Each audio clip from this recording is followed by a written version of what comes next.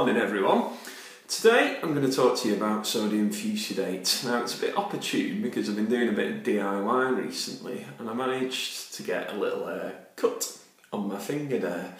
So I thought I'd talk to you about something that can be used to treat superficial skin infections. Now my cut there is actually healing up quite well.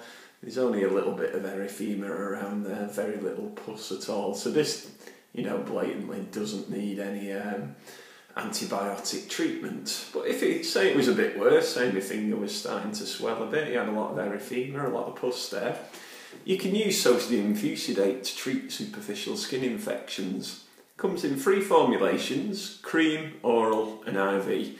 Now for a superficial infection you want to use the cream. Sometimes you can see it combined with topical corticosteroids as well, so creams like Fusidate, Fusidate H have hydrocortisone and beta-methazone in them, and they can be used for people with quite severe eczema.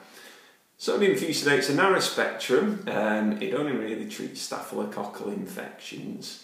If you're using the oral or IV formulation, that's normally for a more serious infection, so it could be a bone infection like osteomyelitis, can be used for endocarditis, can sometimes be used in cystic fibrosis as well, because they tend to get slightly more opportunistic lung infections.